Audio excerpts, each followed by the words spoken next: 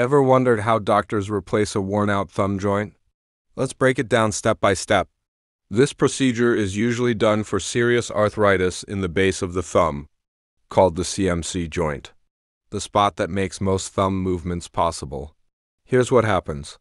The surgeon carefully removes the damaged joint surface, often including the small bone that causes pain and stiffness.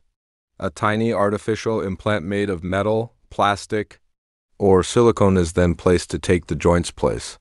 This new part works like a cushion, giving smoother, pain-free movement. To make sure everything stays stable, the surrounding ligaments and tendons are tightened, or rebuilt for better support.